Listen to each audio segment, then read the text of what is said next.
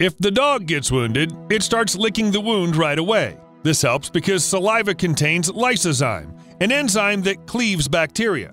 Mankind has learned to treat many diseases thanks to animals, but today we'll focus on this particular primate species, chimps.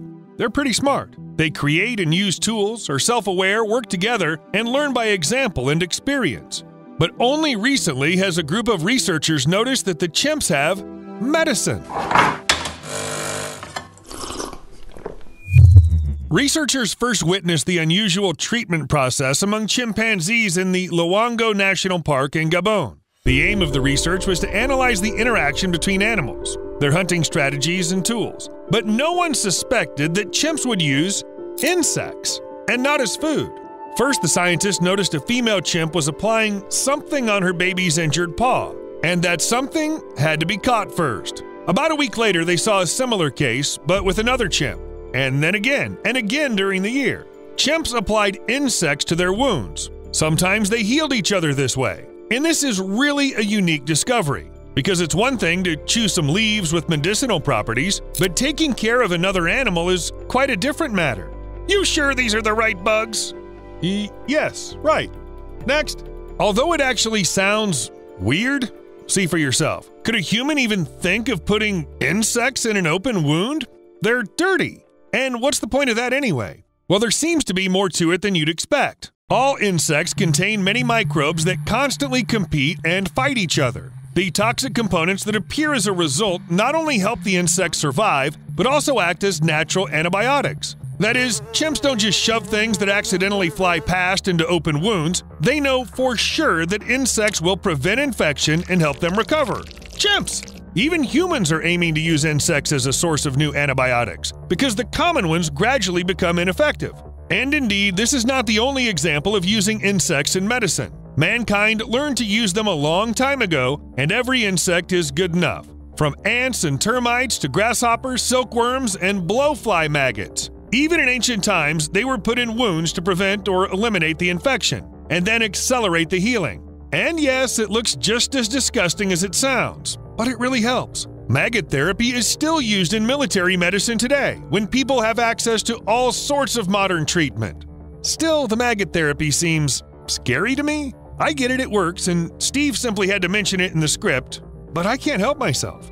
Even using bee venom doesn't look so disgusting, though we're talking about stings here. You may have heard that people deliberately allow bees to sting them. Of course, only for medical purposes and only in certain areas. One of the main components of bee venom, melodin, has an anti-inflammatory effect, reduces swelling and pain, for example in patients with arthritis. Tell me, could you agree to being stung by bees for the sake of staying healthy? Actually, people often use weird healing techniques that may do more harm than good. Let's get back to the animals. They have no internet, so no one will tell them about the presumed benefits of totally useless medicines. Every primate who's mastered medicine is almost a certified animal doctor who knows exactly what it's doing. For example, they know exactly where to get painkillers. Monkeys infected with the whipworm parasite eat twice as much tree bark as their healthy counterparts. But not only because the bark expels the parasite from the body, 7 of the 9 species of trees and shrubs preferred by sick monkeys have analgesic properties. Of course, this is not the same as just taking a pill, but in the wild, tree bark is considered affordable medicine.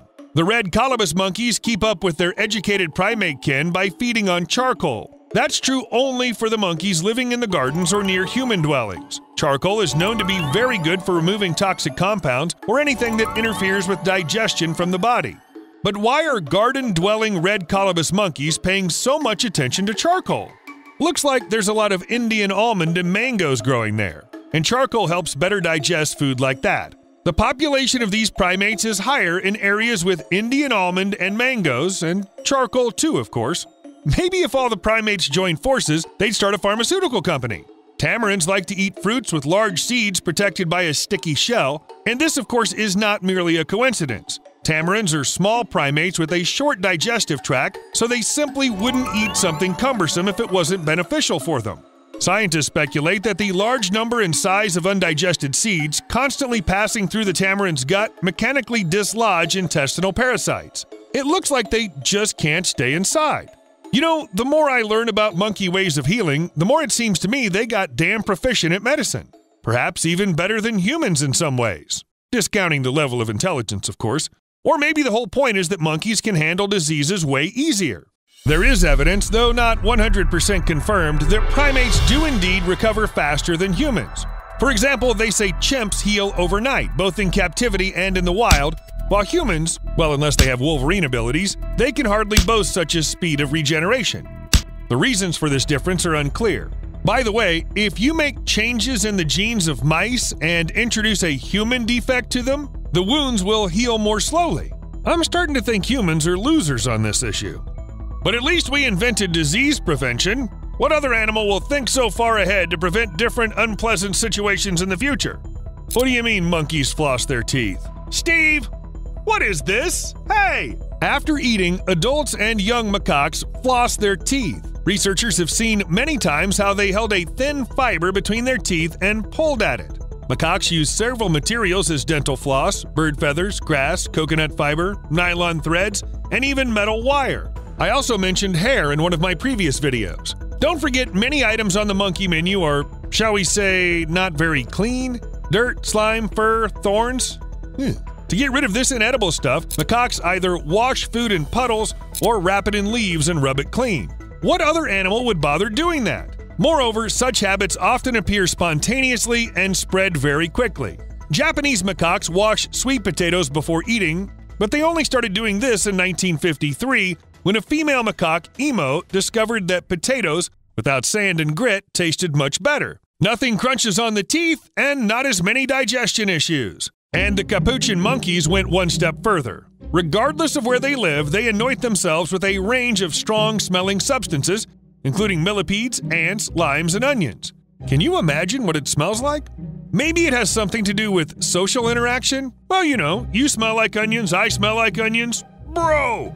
But there is another theory. Anointing various pungent substances serves to repel parasites. Yes, little capuchin monkeys have thought of this. They anoint all areas they can reach.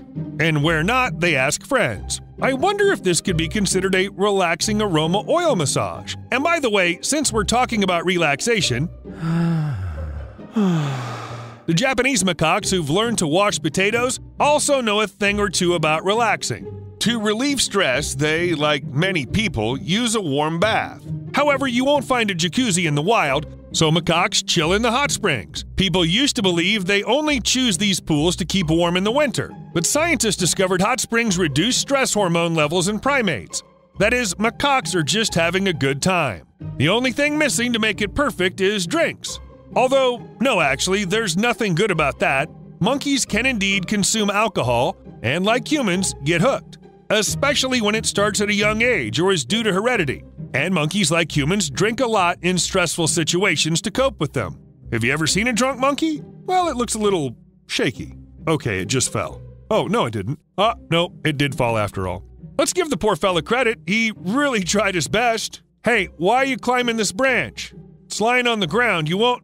Okay, moving on. Seems like humans taught monkeys that, and I wouldn't be surprised if it turns out to be the case. Couldn't they teach them something useful, like they teach us?